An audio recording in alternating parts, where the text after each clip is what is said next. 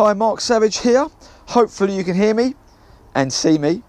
Had someone recently message me saying, Marky, how can we take you seriously when you look a scruff in your garage? All I can say is very sorry about that. I mean, does this make me look better? More bit dusty. Anyway, here I am in my garage. As promised on my last video, I said you can hear me better. Thanks to this little kissy. And I'm going to fit today the camera. So we're going to be fitting it in this left pocket, which I'll show you in a second. But we're going to fit in this camera. We'll have two of these, back and front. Remember, one's 1080 and the other's 720. Better make sure I get it right before I put them on. I'm also a bit of bug when it comes to lights. I do like these LED ones. I think they're much, much better. And I'm going to replace these old 501s. That's what they're called, 501s. When buying these, lovely sunny day in November, just make sure you get the error-free ones. The reason why I say that is because otherwise they'll flash or just not work. Okay, so error-free, 501s, that's what they are, little bayonet. And I'm also tempted, while I'm fitting the cameras, to fit these little ones as well. Possibly go under here. They're very, very, very bright, believe you me. And with these LED and these LED, and with these, people are definitely going to see me. Now, as you know, I did a video recently about the exhaust. I'm not going to change them, so I'll make sure people want to see me, not necessarily hear me. But if you can't see me with this and still pull it in front of me, there's something seriously wrong with you. Now, there is a lot of work to be done here. This has got to come out. I don't know how much panelling has got to come out of here, because it looks very, very tight in there. Doesn't look any access from under here without taking lots of screws out. That's what I'm obviously going to have to do to get to these. I think someone showed me something about getting in here before on a video I've watched recently. I mean, these are hard enough to change, but we're going to get to them. Now, I was convinced I'd be able to get it in here. And yes, I am right. Drill through here, come out, move all this out of the way. And I will be able to put that nicely flat with a bit of Velcro in there. And probably better than my other one, actually. So that looks like a thumbs up. Just got to work out the wiring, because obviously I want a camera at the front and I want a camera at the back and the hard drive unit in there. Now, on the Triumph Trophy I was able to chase along the top of the tank. This may need the seat up and lots of bits and bobs off, quite in depth, I guess. Anyway, we're going to get on with it. As I say, take panels off, and that's why I'm doing three things at once. If you remember other videos as well, I've got a horn, and that's a mega loud horn. It is in there. If I get enough panels off and have a look at it, I'm going to stick this on here as well. And if they don't see me, they're going to bloody hear me with the horn, aren't they? Right, let's get on with it. As I say, next we're going to see lots of panels everywhere. I'm not going to video that because it will just take time and annoyance, but I will show you what I take off to get to the front. If it's, well, I've got to do it, I want to do it, so let's have a look. So far, I've had to take the whole screen mechanism off. And there's lots of little push rivet bits on here.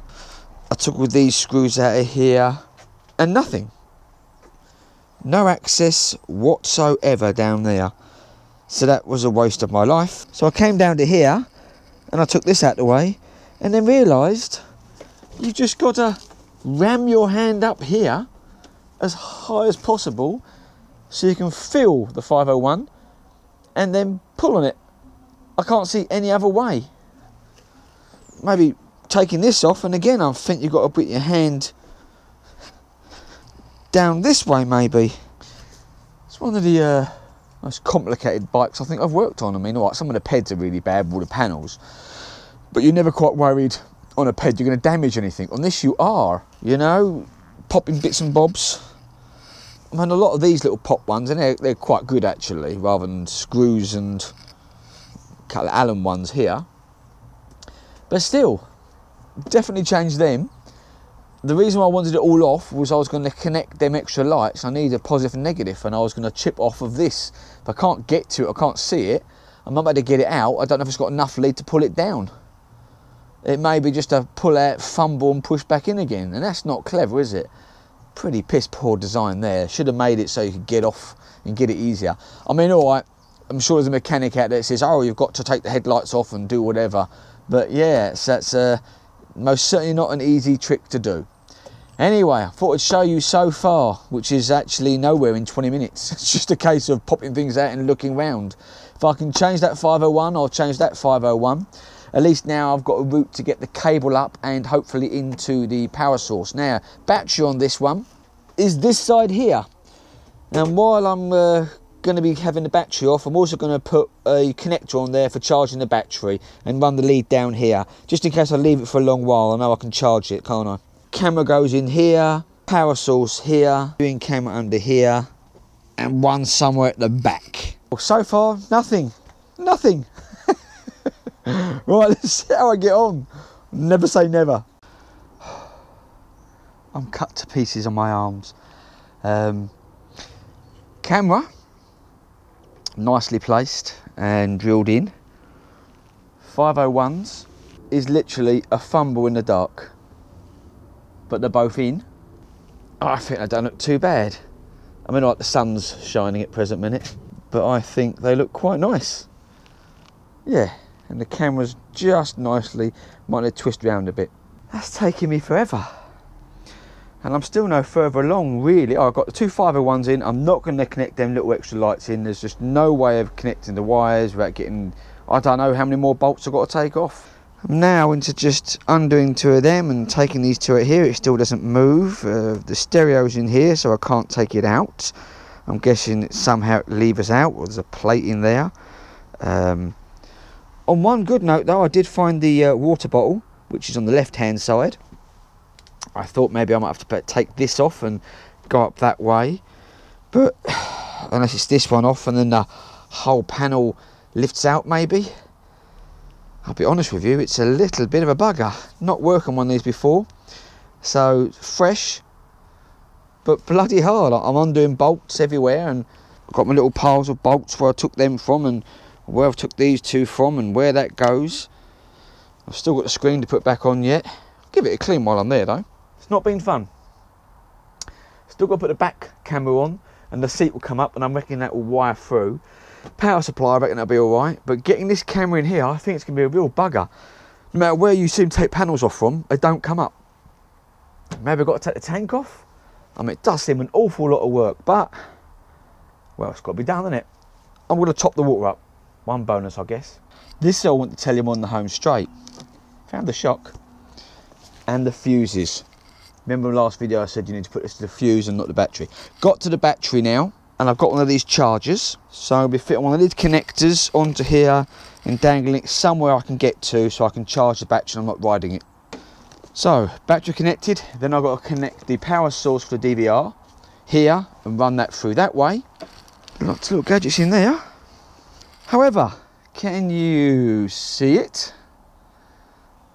Probably not as good as the other one I had. I had to angle it differently. I didn't want any light bleed. I didn't want to put it under here because it's only plastic. So it's in there. And the wires coming through there, I'll block that with a bit of gum glue in there to stop any detritus getting in water and stuff getting in the back here. So let's put the wiring into it. So at this stage in time, I can say both cameras back and forth are on. 501s are there, and I have a power lead to it. I'm not putting the extra bits on it. And then I've got to work out what the hell I've got to do here. I might even put the screen back on because it doesn't look like I can do anything there. Still a lovely sunny day in my eyes. Anyway, obviously professional. I will get on with it. But it's been hard work. You literally keep having to take lots of bits off. You know that bit where I say, remember where things are, watch these videos and so on. Luckily, I'm sort of quite proficient in knowing where things are. But water topped up. I know where the shock is now. Yes, it's coming along. Just this little bit. Hopefully, the next part, you'll see that I've worked out how to do it. So where am I now? Fading light, getting dark. It's taking me an awful long time. Camera at the back, camera at the front. It's now on charge. I now have power. Now that was a massive fuse, nothing to do with it, so I've chipped in back here onto another live circuit to the back of the bike that goes on and off, and I've now connected the wires through to here to have it here, and in theory this should put it there. In theory this should, and happy days. And there we have front camera. Now the back camera obviously needs moving, so we can just undo that and then turn the camera to whatever way We need it. And we have a nice set. They look much better in the dark as it gets dark now, don't they? Nice set of 501s. They almost look like four-way because of the way it shines. I'm quite impressed with that. Shame we couldn't get the other one on. And there's the front camera. Nice. And more importantly, it turns off. Now obviously as the battery charged up, it'll probably last 30 seconds like the other one did, but I'm not 100% sure. I couldn't read the manual that well. Lots of cars going back and forth. Anyway, screen's going to go back on now.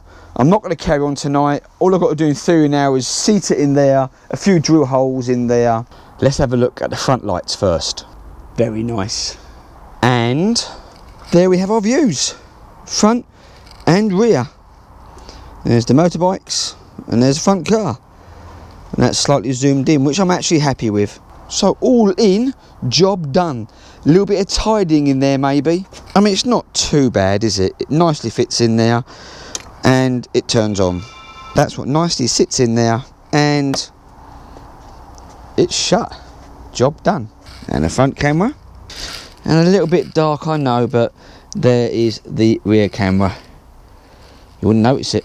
I am a happy bunny. Had to take the tank slightly up and run the wires under here, but they're all nicely in now, and I pushed it down a little bit with my hand, lifted the rubber mat up and managed to get 3 little holes in there and push the wires through. So now it's on and off when I turn the bike on and off. My lights are now much better than they were before, the side ones anyway. Thank you for watching. Hope it's been an insight into how hard some things can be. All the nuts, bolts and screws are now back in where they're supposed to be. Everything works, I did check. Next up will be a ride on this and a vlog, and we can watch what the dash cam looks like as well. Still not sure about the microphone. Hopefully this is better than last time. Some people said that this sync slightly went out. I have to keep an eye on that. I don't know if it's editing or whether it's this, but hopefully you can hear me and I look professional rather than scruffy. And so far so good. So I'll do a vlog on how this is faring up to what I expected in all weathers. Gear change and so on, and I still want to have a go at seeing how far this mic goes in a car following me and seeing what that sounds like. I think that'd be quite cool as well.